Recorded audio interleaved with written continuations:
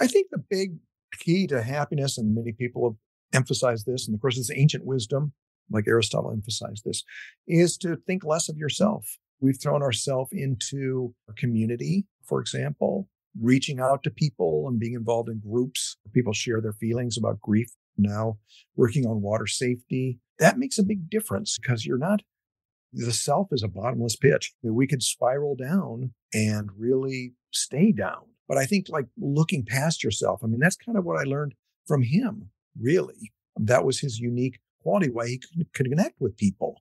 Like Irish Alzheimer's, where you only remember the grudges. Yeah.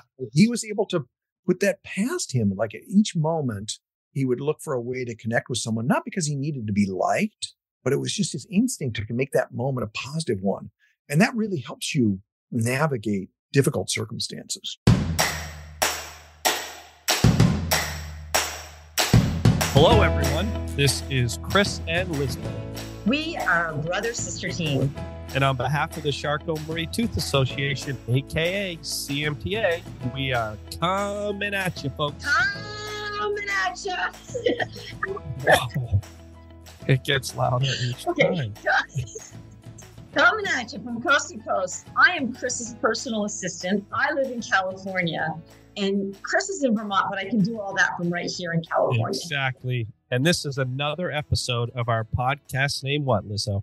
CMT for me. CMT, the number 4, me. That's right, folks. CMT for me, a community-focused podcast dedicated to those with CMT, giving them a voice in the community to share their ideas, good or bad, and their stories, successes, challenges, and much, much more. Yeah, we have such a fantastic community, and talking about the community. So Laurel gave me a call. Laurel Richardson, she does our community events. How's she doing? Have a little advertisement here or something to tell the community. All right. Okay, you ready? Ready. Okay. So the CMT is calling all healthcare professionals to attend an incredible day of education at the CMT Clinical Summit on April 21st. That's April 21st, 2023. Cool. Courses will be available in CMT surgery, physical therapy, occupational therapy, neurology, pulmonology, and so much more. So if you are a healthcare professional, register. And if you're a community member, encourage your healthcare team to attend the summit so they can best help you treat you and other patients with CMT. So continuing education credits are available and registration is open at summit.cmtausa.org. Sounds like a fantastic opportunity. It does. It does. Those clinical summits are exceptional. So place it on your calendar, folks, April 21st. I think it's so, our Lizzo, first one. Is it? Yeah. Well, okay. Well, that's all right. Better late than never. So, Lizzo, let's get into the details. Quick question. Do you remember Stretch Armstrong? Stretch? Wasn't it that toy that you and Anthony used to use? Oh, yeah. Remember Stretch Armstrong was that man filled with gel and you could stretch him. He only stood maybe like 2 feet high and Anthony and I would stretch him like 6 feet and then he'd just rip and all this gel would come out. And they gave you these little tiny Band-Aids you could put on to repair him. Oh, my God. Was this him? Oh, yeah. Yeah, that was him. Exactly. Yeah, that was awesome. Wait, love that guy. Why in the heck are we talking about? All right. Well, listen, let me tell you why this is important. And from my perspective, stretching is so important, as you will hear from our upcoming guest speaker. Do you stretch, Lizzo? Oh, I stretch daily, all the time. What type of stretches do you do? Oh, are you quizzing me now? Yeah. Yeah, so I do. Because I don't actually know if you do it. I think you're just saying calf stretches, foot stretches, my toes, I have foot problems, hamstrings, quads, upper body, stretch all the time, fingers. Jeez. All right, I'm a believer. My goodness. I try to stretch each day. My legs, shoulders, arms, etc. I'm not a pro. However, I should build this into my daily routine. It gets tough. I just have to remind myself. But don't you do something? Don't you do something every morning, like 2 or 3 minutes of some stretching, but it could be better. But I've missed the last couple of days, so I got to put that on my mental calendar here to continue. Mm-hmm. So listen, with that in mind, Lizzo, why don't you introduce our new guest? Tell us a little bit about him. Jeff Seitzer, he's a writer. He's a teacher and stay-at-home dad. And Jeff, I think you're still a stay-at-home dad with Penelope, right? Yes, I am. Okay. So he wrote a book, The Fun Master, A Father's Journey of Loss, Love, and Learning to Live One Day at a Time. I read it. I love the book. It's a tragic book with an inspirational core, right? It's an inspirational meaning, and you've gotten a lot out of it. So we're talking about stretching because Jeff is a big stretcher. He stretches all the time, and Jeff has CMT. So welcome, Jeff, to our CMT for me. Thank you for joining us, Jeff. Delighted to be here. Awesome. And I'll tell you, folks, we did a pre-interview with Jeff, and I was very inspired after hearing his stories, and he will have a lot more to say. So, Lizzo? Yeah, well, I want to know more about Jeff. Yeah, so Jeff, who are you? Where do you live? Tell us about yourself. Give us your history. Yeah, I grew up in Omaha, Nebraska, and then settled in Chicago. I went to graduate school here, and my wife and I decided that this is where we really want to make our home. So I've lived here for 30-some years. Part of the time we've spent overseas in England and Germany, but now we're pretty much settled here. I teach at Loyola University in Chicago and also Roosevelt University. And as Elizabeth mentioned, I'm still a stay-at-home dad. I have a teenage daughter in high school. Oh, she's a teenager. Penelope's a teenager. Oh, I thought she was younger. She's a teenager, yes, very much so. And the fact is, people think that when your kids get older, it gets easier. It doesn't. It's just a little bit different and requires different skills. So I'm learning those and still adapting and just finding my life very enjoyable. She's on the rowing team, which is kind of a secret society people don't know about, but once you become part of it, it's kind of like this cult, Yeah. We're moving into the season. It's very engaging and tiring and exciting at the same time. So very active, rich life. Jeff, what do you teach? I teach philosophy and religion. Okay. So at Loyola, I teach a class called Loyola Mission, which is kind of about how the Jesuit understanding of education. It's not an education class. I teach it as kind of a Jesuit philosophy of happiness class. Wow. It's nice. Kind of about happiness and how to attain happiness. And then I teach world religions at Roosevelt University. And this fall, I might go back to my love, which is teaching political philosophy. That's what my training was in. Okay. Oh my gosh. All those subjects you just mentioned, I didn't take any of them in college, especially the philosophy one. Oh yes. And if she did, she may not have passed them. But no, Elizabeth did very well in college, but not in those subjects. Not in those subjects. Yeah. So, Jeff, you have CMT, but it's mild. It's CMT-X. And men are usually affected more than women. And you went to see Dr. Shy and everything. So tell me how your CMT is affecting you today. And you have a belief system about how to manage CMT. And I think that would be very valuable for our community members. Yeah, I'm not sure that I believe in reincarnation or not, but I believe I've lived about 3 or 4 lives with CMT so far. And meeting Dr. Shy was a big moment in this history because he confirmed absolutely that I had CMT because I was diagnosed with it at 13 and wore braces on my legs. And then in my late 20s, another neurologist said, well, I'm not even sure you have it. And then I finally got a blood test because we had a child and we thought, well, we should see if maybe he could get it from me. Sure. And he didn't have it because it's X-based trait, but I did. And it's type 1. And I was kind of shocked because I've been told before that my symptoms are very mild. And they are, but it's kind of an unusual circumstance in that my left side is very mild. I have very few problems with my left side, and my right side is terrible. Isn't that interesting? Bad. So I kind of feel like it's the tale of two sides, two cities, in that my right side is kind of what CMT should be like for someone my age with CMT-X. Okay. They don't go to neutral, even though I've had surgeries and I wear all sorts of orthotics on my right leg. And it's just, I have really bad sore spots and it kind of affects my gait now. It didn't so much before. So I'm kind of like half and half. I do pretty well, but I have to really work very hard to maintain that.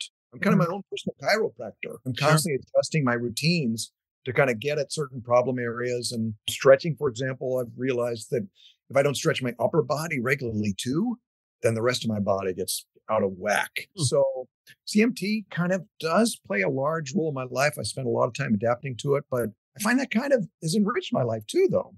Tell us about that in terms of I remember my wife and I was in my late 30s and I was doing some stretching and said, you're actually kind of doing yoga. And I'd kind of heard of yoga before, but I'd never really done it before. I had just kind of developed all these stretching techniques because I would just go according to how I felt. Like I could feel one part of my body wasn't quite working, wasn't in the right position. So I've spent this whole life trying different approaches to exercise and shoes, diet, because I also had encephalitis as a kid. Yeah, that's crazy. Like when you were 4, right?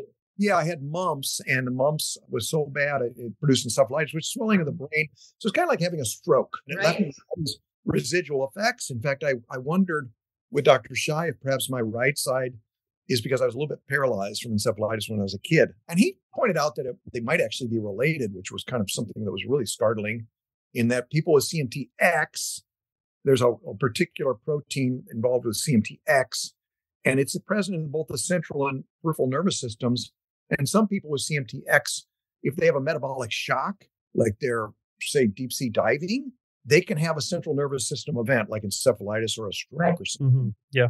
So anyway, as a kid, after encephalitis, I was left I had super hyperactive, like enormous amounts of energy. And so I'd have to dispel this energy in order to just kind of concentrate at all. I mean, as a kid, it's particularly hard because you're sitting in school. It's like prison. Just sit all day. My leg would be shaking. And the teacher's like, you have to stop that. It's like, I would love to stop it. Yeah, but you can't do it. But nonetheless, it was really difficult. So, but at the same time, that kind of needing to adapt to encephalitis really helped me with CMT because I'm so active. But then at the same time, you have to be really careful how you're active. Yeah. Because you're going to wear down your joints and your legs, Right. So I became much more scientific, not right away. I mean, I'm portraying this as though I was like some genius at like 8 or something. Figured like it all out. You kind of I mean, it's just, you look back at it and you see that you're learning. It's kind of like in the movie The Karate Kid, where he's like, paint the fence. He's doing it over and over again. And eventually instinctively. So this is all kind of happening like just on the fly. But over many years, you look back and you see, well, this was actually helping me become a really disciplined person in a certain way. I'm not super disciplined. I go out to parties and I drink and all sorts of things where I'm not disciplined. But like when it comes to managing my neurological problems, I am more disciplined. Wow. But that's a great way of looking at it, right? That's an awesome perspective. Yeah. You don't know how many people with CMT would love to have your energy. Exactly. My son has 1A and he's exhausted all the time. And he takes medication just to stay awake. And I'm kind of envious of your energy. And I wonder if we could do a blood transfusion or something. Yeah, I know. My wife gets B12 shots every other week. I said, well, I wish I could just give you, or you just take a bite out of me, you'd be fine. Right. Because my B12 levels are always, well, now it's 64. They're twice the normal level. So when I was like 40, really young, it was just crazy. It was really hard. I'd have to exercise for a couple hours just to kind of sit down and study. Yeah. When were you wearing leg braces? Did you reference that was as a child when you were in school? Yeah. Well, my mom was watching. And how did that come about? Yeah. Yeah, she had her symptoms were much worse, and my grandfather's were much worse. So she was watching all of us, and there was no blood test then or anything like that. So I was diagnosed with CMT, and she took me to an orthopedic guy. And as you know, I've learned this from my dealings with the medical profession, not a criticism of them at all, but to a hammer, everything's a nail. Right. And so everybody has a specialty. He's an orthopedic guy. He puts people in braces. Mm-hmm. So he immediately proposed that. And they were really terrible. Were they metal braces? Well, they were metal braces. I show up in junior high, the most self-conscious. Oh my God. Exactly the time. From one day to the next, here I am in junior high with these braces. They had like little they had little like pads on the bottom where you could see them. They had a joint that would squeak sometimes. And the irony is I was super athletic and strong and energetic, but I'm looking at my mother and my grandfather. I'm like, oh my God, I don't want to become like them. I mean, yeah, sure. I didn't have these braces, I'd be in a wheelchair. You didn't really need those braces at that time, did you? That's the thing. That's what I was recalling. Yeah, no, that's the terrible thing. I mean, I applied for the Peace Corps after college, and I put down I have Charcot-Marie tooth disease. They thought it was a dental disease, and I couldn't convince them that my teeth were fine. But it would have been a good thing if I had gone, because the braces probably would have broken, and I would have just had to go without them. That's why when I was later at the University of Chicago, I had these plastic braces by then that were recommended by a shoe salesman. He was 19 years old. He said, they have better braces now. Maybe you should try. Why didn't I know? Why didn't my orthopedic guy tell me that? Yeah. So anyway, 27, they did a test and they said, well, I'm not even sure you have CMT, but you shouldn't certainly be wearing the braces. Oh my God. It was like, poor guy. I just about blew up. I wasn't angry, but I was just like, you mean I never should have been wearing these braces? Because like it was really hard to wear them. I mean, psychologically. I would have been angry. I mean, But it also, I would have been angry. That's like a stigma. You have to deal with it, and you didn't even really need them at that point. yeah, I didn't need them from the age of 13. It would probably been better not to have them. He said that was kind of like really hard to take. But it also illustrates that I'm kind of like about 15 years behind every wave. Like I have something now called the noodle. That's a fabulous thing. That would have been great if I had that, because it's not very obtrusive and it's great for your feet. Yeah. The noodle. Wait, what is the noodle? It's a brace called the noodle. I don't know why they call it. Yeah, it is a brace, but I'm curious. Well, I could show you. I'm wearing it right now. Oh yeah, let's see. Yeah, I don't know why I'm wearing it. I don't really need it right now, but there it is right there. Well, you're pretty flexible. Oh yeah. Yeah, I know. I am super flexible. Yeah, Lizzo, you try to do that. Yeah. You're gonna fall over in her chair and land on the floor there. So you try to that's do my it. right leg that has a strap on it that this guy developed when I was at the CMT clinic was in Detroit. That was really a great idea because my right leg kind of angles out more. Nonetheless, I'm saying like it developed long after I could have made use of it when I was younger. But how does your CMT affect your daily life now? It's generally fine. I mean, certain things make it really difficult, like travel, because I have so much footwear. Oh yeah, I hear you. You have do you have a trunk full of shoes? Yeah, different shoes and orthotics for every event, and you have to plan a lot. Like we go on these regattas, and I'm like, okay, what am I going to bring with me to the site? We have to change from time to time. I can't wear the noodle for a super long time. I don't think it's good for me. But then I have to have something else to change into. I do have to plan my exercise. I mean, I train a lot, and that's kind of hard to fit into the day. Like this week, I take my daughter to rowing practice like 4:30 in the morning, and I would come home and I'd start my day really early. But lately, I've been crawling back into bed and sleeping, and that's great. But then it shortens my day. It's hard to fit exercise in. So I have to do a lot of planning over exercise, like, what I do on particular days. And you mentioned stretching, like I should stretch like a half hour every day. But on my swimming days, I tend to let it go because it's just so tedious to do. It's time consuming. So it takes a lot of planning, and execution is kind of hard. But if I do that, then I do pretty well. And I know you do a lot of cooking, Jeff. Does the CMT affect your ability to use a knife for cooking and cutting? I mean, with your hands? Yeah. Well, yeah, I actually got the message from Dr. Shai about 2 years ago where he said, well, with your type, the hands start to go and it starts with the thumb. The thumb is super important. Like I'm a golfer.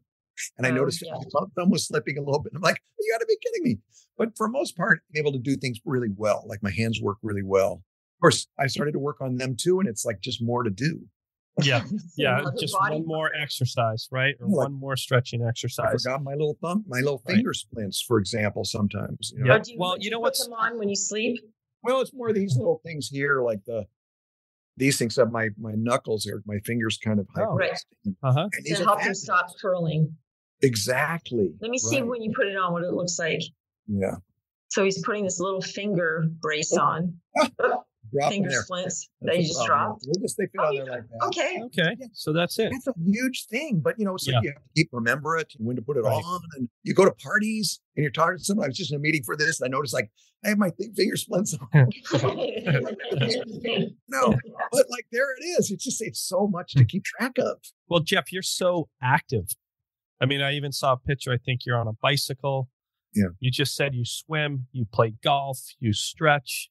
I mean, you've got a really busy day in life, but it sounds like that has really helped you manage your CMT. It's incredible. Well, we know now I teach philosophy of happiness and now how important exercise is for people's well-being. It does help you keep a positive attitude, I think. Perhaps you feel this way. I don't know, but I kind of lean into the pain kind of. When I have a pain, I've learned that I really have to kind of like go at it, maybe exercise even more, which is a tough thing to do. So as you said before, I'm grateful that I have this energy. Sometimes I curse it, but it does help me deal with possible depression. I can see how people can be very depressed. I mean, not being able to move well. Yeah, absolutely. Really difficult, But yeah, your life has been pretty challenging. And you wrote about this in the book. And I loved your book, by the way. It's right here, The Fun Master. If you available, you can purchase that on Amazon. It's even Kindle version, right? Yep. I want you to talk about the book and why you wrote the book. Right. Yeah, and I think on that Jeff 2 cover, I'm curious just in terms of the title as well, how you came up with the title. But let's spend some time on that book and what drove you to write that, et cetera. So if you could explain that to our listeners. Well, when my wife was expecting, she's a librarian. And so she kind of reads everything. So she was fully informed about pregnancy. And she would share her findings with me at night. And I would kind of feign interest. I would be reading philosophy or something. I think to myself, why would you be so worried about something as simple as parenting? People have been doing it forever. But then our son is born with all these internal organ defects, serious ones. And I spent she stayed back at the maternity hospital because she was exhausted. And I went and spent the first day at the other hospital with him. He was there for his first surgery. And right before his first surgery, we shared this kind of special moment, which is described in the book, where there's some kind of crazy, but I felt like he chose me to be his caregiver. And talk about a terrible HR choice, because I was kind of a special needs adult myself. Jeff, you're so much fun. And I thought the title might be you. And I'm like, really? But I don't think fun master. What a great dad. He's on the floor. He's like playing. He's like coming up games, water, like he's squirting water at everybody. I mean, he's a kid himself. Yeah. Well, it was true that I could throw myself into it. Like I kind of loved just goofing around. And I think I was set up well to be his parent in a way, because managing CMT encephalitis, I'd really learned to balance a lot of different things. Like he had a lot of medical care and appointments and things like that, but we always squeezed in a lot of fun in there. And it turns out, full disclosure, I'm not the fun master, but you have to read the book to figure out who is. I was set up well for that, but at first it was a real challenge because I thought I had to control every moment of my day just to cope. And I was also kind of self-centered, right? I wanted to continue my studies and my friends and writing scholarly books, etc. But then I kind of took over his care, and it was really hard at first, right? Oh, it was hard. You were at the hospital all the time. His name is Ethan, by the way. His name is Ethan. But he had a kind of a wonderful quality. I mean, he had this kind of calmness, and he had a great sense of fun. And he really kind of helped me calm down and focus. And then over time, like I felt like he was my teacher about life, because he naturally lived in the moment. And this is what you learn about kids like who have like major health challenges, and people with CMT, or perhaps this way can be described this way as well, that they don't have time for self-pity, right? I mean, they want to live their lives fully. I remember once I got on the elevator at the hospital when I was a volunteer, and there were these two little girls, they're like 10 years old. And they're just hospital gowns on, and their heads were shaven, and they'd had like these big zipper scars on their heads, and with like that kind of brownish stuff they put on there for antiseptic or whatever. And they were chatting away and giggling and just having the greatest time. And I thought, they are not going to let life get away from them. And I had these experiences over and over and over again at the hospital. And I thought, this is really inspiring. And how can I have so much self-pity for myself when I'm around someone like this who doesn't have a moment of energy for that? Like for him, he ended up having hearing loss because he had this really serious heart surgery. And he just kind of saw his hearing loss as kind of like more of a practical problem. Like he didn't feel like he was inferior because of it, but it just required him to adapt a little bit. And he actually it was kind of interesting watching him, because he had an enormous ability to connect with people. And I think his hearing loss kind of helped him with that, because we would sit and talk about it. Like he would ask me, well, why is this guy saying that with that sort of expression? And I would kind of explain it to him so he could kind of understand what people were saying to him and gauge the situation and how to respond. And so he kind of turned a frown upside down. All of the things that he had, challenges he had, were opportunities. And Jeff, he had so many challenges. And as parents, and I know what it's like to be not at this level, but to be at doctor's offices all the time. But he had to have his esophagus stretched. And then if he had a cold, and he was these aren't just small challenges. They were huge, life-threatening challenges. His whole time he was alive, right? Yeah. I mean, he got quite into it midway through his life, his short life, like 10 years. He was starting to come through a lot of that. And that was really great. He was really thriving. And that's the time of period that I started to kind of assimilate a lot of these lessons I'd learned. And I really became aware of how kind of much wiser he was than me. So what did you learn? It's a great reference that you said he was a teacher, right? You felt like he was your teacher. Well, I think if you really pay attention to kids, I think they're all this way to a degree because they bring things out. They make you aware of things about yourself that you need to change. He really helped me with that a lot. But I even realized that lately, like I show love through problem solving, like I try to help people. And so if my kids had a problem or a challenge, I would try and change it. Whereas lots of times, like my daughter's a teenager now, she just wants you to kind of listen. And that required me to change my outlook entirely. And so I'm kind of grateful for that. Yeah, I think it's fantastic. And Jeff, so tell us just the backstory of the reason in terms of why you wrote this book and what. Yeah, well, it's kind of like it's kind of hard to believe in a way, but Ethan was swimming with me in Lake Michigan and he drowned, right? We got cast into this area of extreme turbulence, which I understand a lot better now that I'm working on water safety, the cause of water safety. But we were overwhelmed very quickly. And before I knew it, we were sinking together, and I'm desperately trying to get him to the surface, looking up at this disc of light on the surface and trying to get there. And my arms and legs give out. And I look down at him, his beautiful hair in the water, and the sun was coming in through his hair. And I thought we were going to die together. I was certain we were going to die together. And my last thought before blacking out was, I won't be able to tell his story. And this was kind of an odd thought, perhaps, the last thought where he died, particularly since I was not planning to tell his story. I mean, I had all these notes because my mother-in-law thought my stories were funny about my misadventures and that one day I might publish them. But he didn't really like to be the center of attention. Like as he described it, he said, some people need to be the main character, but not me. And so he was about connection, not like dominance or like being better than other people. But nonetheless, I had all these notes, and so I felt like I kind of needed to write the book, it was kind of like my duty. But I also realized writing it that it kind of kept me alive, really. I didn't have a lot of time to write it. I think it was like an hour or two every day. But it was kind of like he would come alive during that time. You were connecting to him. It was a major connection. It was like channeling almost. I really kind of had trouble stopping writing the book. First of all, because I had to write about the end, and that was super hard. But also because it kind of felt like I was closing this chapter.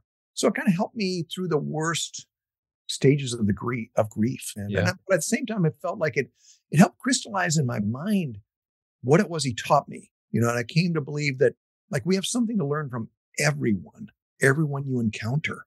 And writing is different than thinking. Like you think about something like, oh, I got this all down, I know what it all means. But you don't. When you start to write it, it really forces you to like examine different circumstances and figure it out.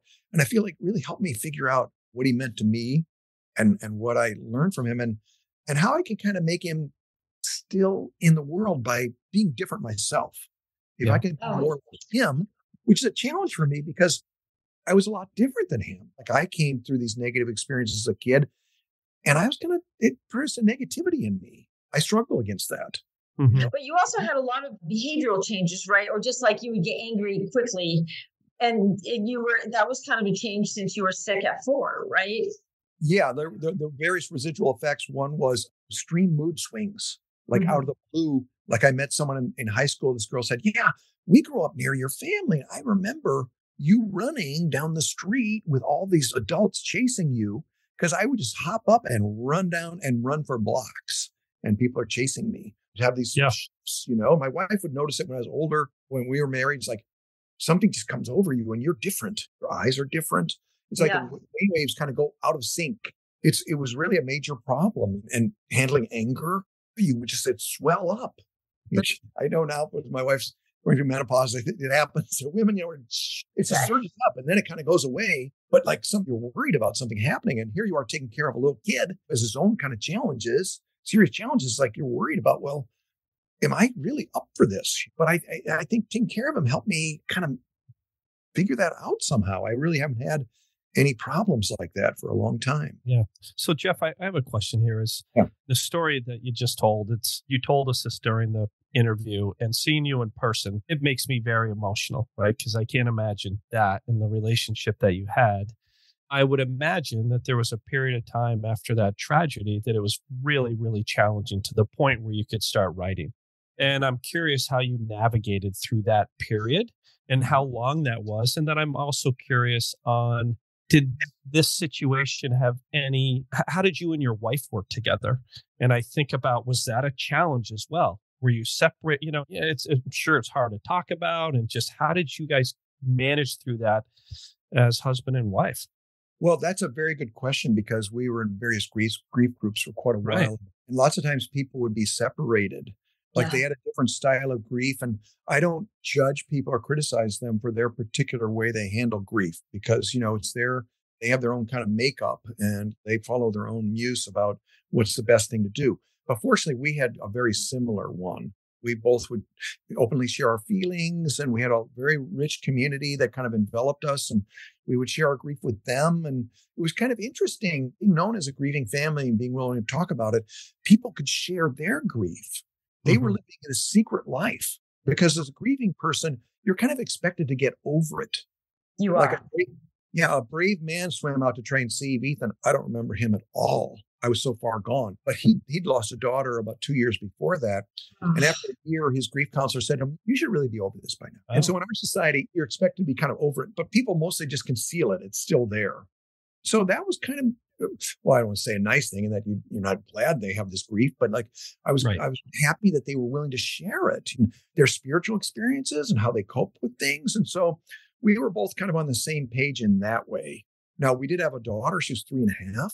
We had to kind of change our approach. Like we had these big parties for the school when Ethan was younger that I described in the book. And we had one for her. It wasn't a party for her. It's just we would invite the preschool over for a big happy hour play date. People would think, "Oh, you must be over it now." It's like, no, we're just kind of doing our duty. So there was a certain kind of role playing there. You had to make sure that she wasn't too affected by things, while at the same time you're openly grieving. So that was very difficult to navigate that. Fortunately, we had each other, and we still do. We kind of still share our grief, and it changes over time. It's not like it goes away. It just kind of takes on different forms, and different things remind you of it, certainly.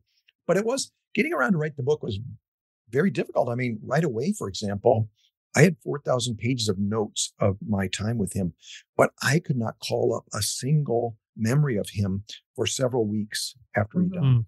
Yeah. And there were a couple breakthroughs. One was I met the man who swam out to try and save Ethan. My great fear was that I sacrificed him to save myself, and that he died alone.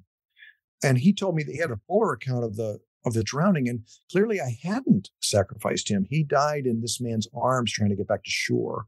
And this man, Al Keating, he was drowning. He was drowning himself. He passed Ethan back to me, and all three of us went under, and he made it back to the surface. And my survival is still unexplained, right? I don't know. Jeff, do you think that your CMT had anything to do with your inability to save Ethan? I don't think so. I mean, the thing about I've learned about the Lake Michigan, and the Great Lakes, is that the currents in the Great Lakes reach a speed of 5 miles per hour, which is more than about 2.5 times the top speed of an Olympic swimmer. Oh, so you're being obviously being a great swimmer helps. Like 2/3 of drowning victims are strong swimmers. We were just caught in several currents at the same time. The typical thing about a rip current, as you know, if you live in California or on the East Coast, is like you get them on their back and you follow it out, and then you wait until you can get to the side. That didn't work here, because the waves were coming from both directions. Okay. So I don't know that affected me, because I was a very strong swimmer and I had lifeguard training. I think we were caught in overwhelming circumstances. In fact, someone came during the rescue attempt, a whole line of people, firemen, et cetera, in the water. They had life vests on. They had a line, and the waves were so strong, they knocked this young man off, a big guy, super strong, fully trained, off his line, and he almost drowned. Ethan's godmother had to go out and save him, pull him in. So I don't know that affected me so much. The man who tried to save him was an enormous, strong guy. In fact, it was reassuring when he showed up, because he came to our house, and he kind of filled the doorway, because I was afraid that maybe I wasn't strong enough to save him, but I thought, well, no, because he's an enormous, strong person. And that was a long time. That was 12 years ago. So I was even stronger then. But nonetheless, I'm not sure that it did affect me. Okay. Yeah. So Jeff, I'm sorry, Chris, I just have a question on that. Yeah. Do you want to ask? Go ahead.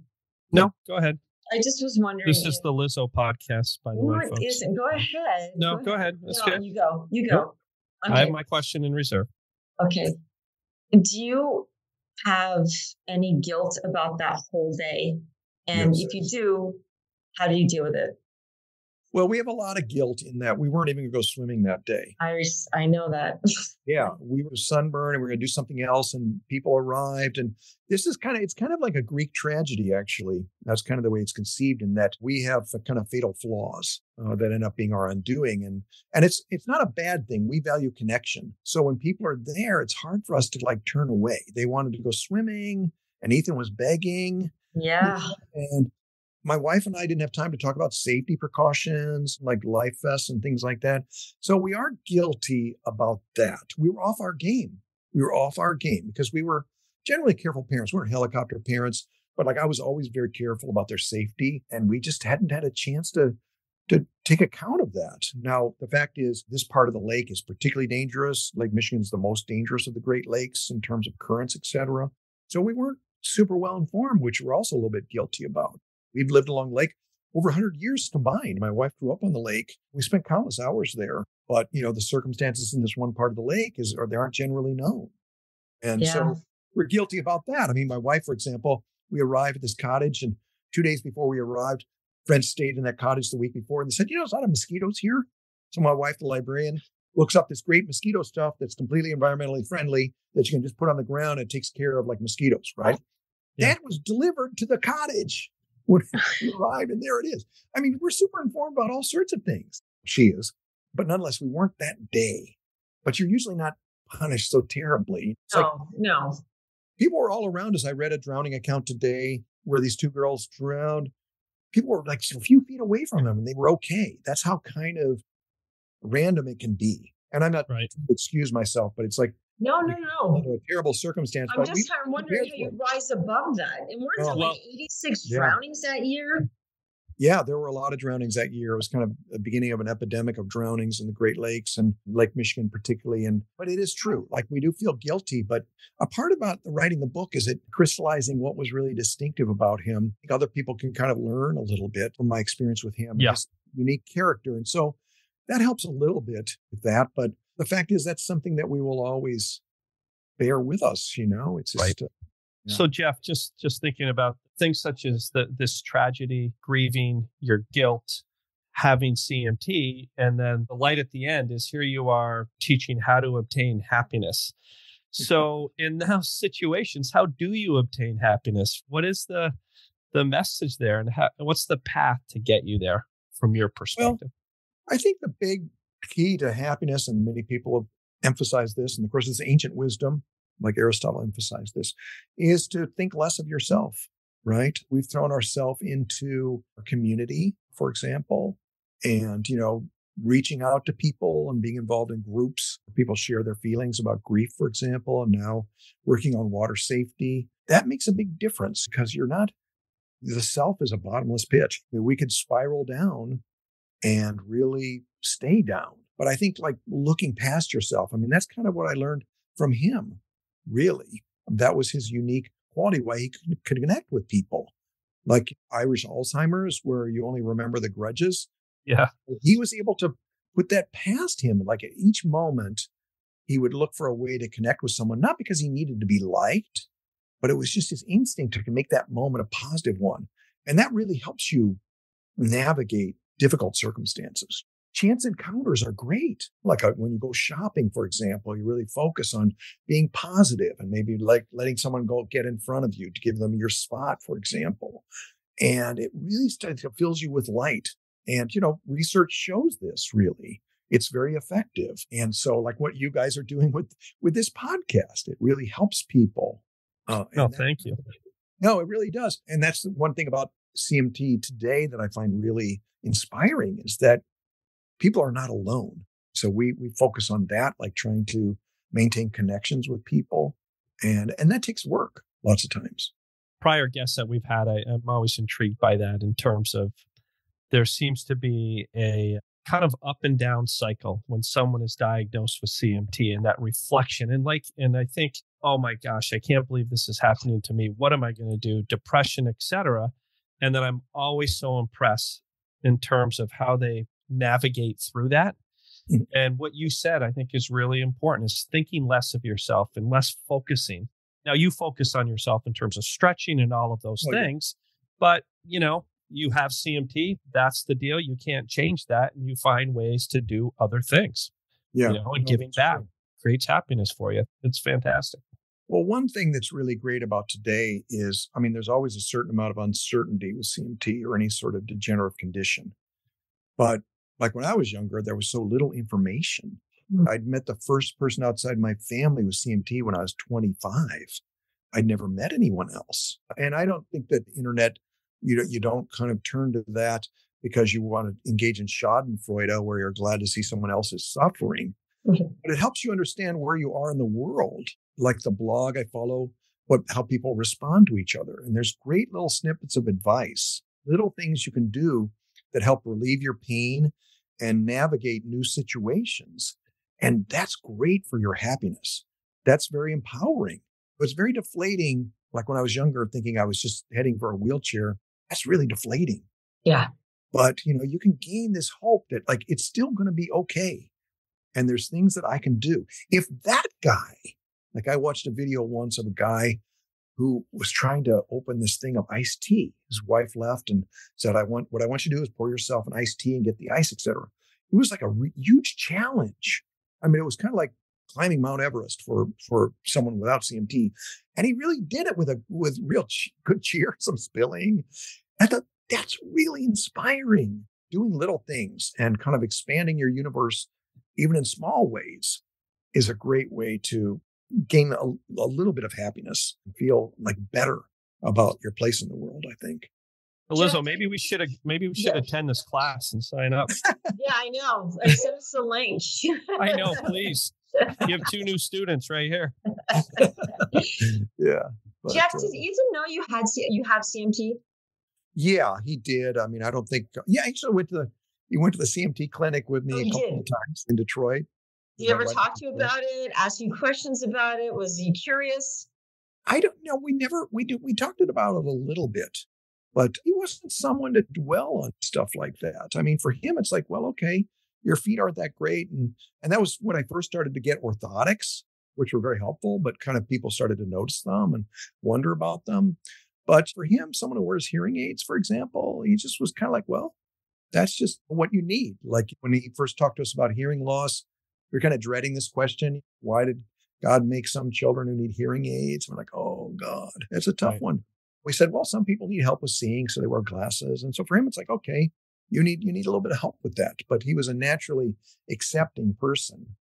But do you think you downplayed your CMT because of all of Ethan's struggles? I did have to make it less of a focus in my life. There were days that simply didn't work.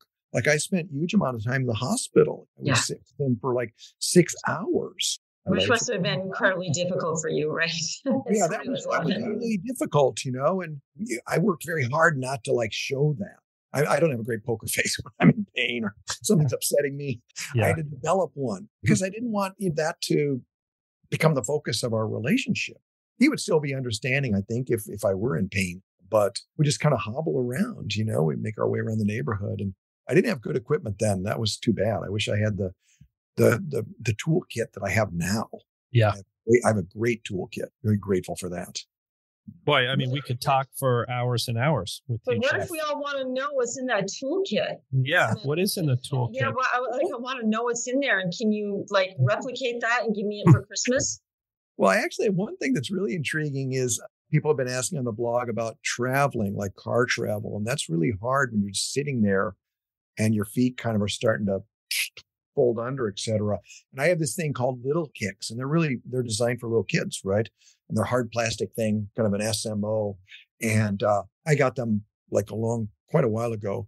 I don't wear them for anything else other than when I'm driving in the car, or that I'm I have a home gym, so I got like an exercise cycle and a rowing machine. I put them on then.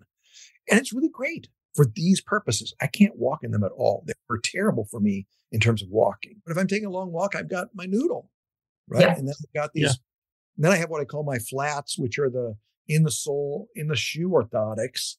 And those are really life-changing. This is something that people in the CMT community perhaps already know, but listening to like various broadcasts, et cetera, and watching the blog, I think they may not know that like all orthotics guys are not created equal. Some of them are really good. And the people that are affiliated with the CMT Centers of Excellence, they know CMT. Mm-hmm.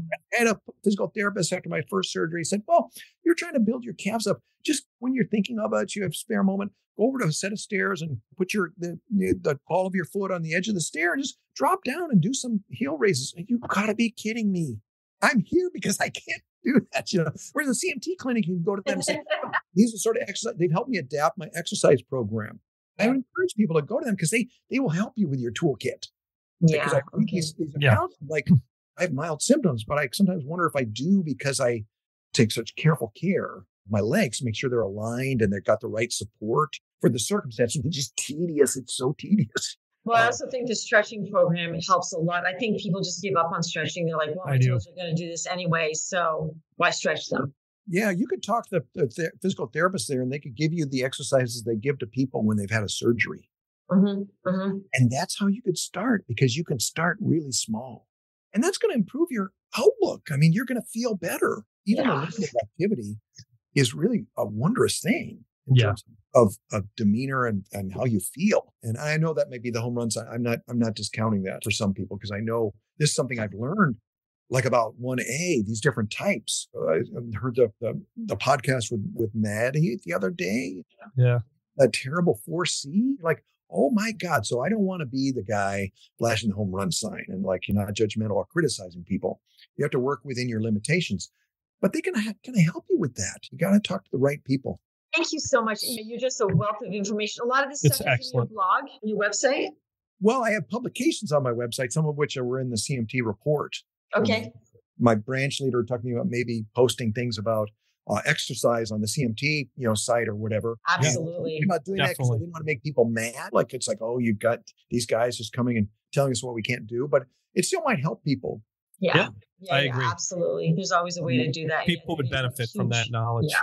Yeah. So we have a couple fun questions for you. Are we ready for those questions, Chris, or did you have another question? Yeah, no, we can go to those fun questions and then we'll wrap it up. Let me just back up. Go ahead. So Jeff was commenting on a lot of things. And I guess in closing, Jeff, before we get to the fun questions, what advice do you have for the CMTA community? In summary, kind of. Yeah. Someone listening to this podcast, what would you like to say? Well, I would say get on the blogs, right? And follow those, because they're oftentimes fun. Like, people will post really fun things, and the questions people ask might be really relevant for you. I know as a teacher, I tell my students, like, when you ask a question, you're doing other people a favor, because they may be too shy to ask the question. They may feel like it's stupid to ask the question, or they may not be able to formulate it properly. But there's people out there that will really help you with your own problems, I think, and have great ideas.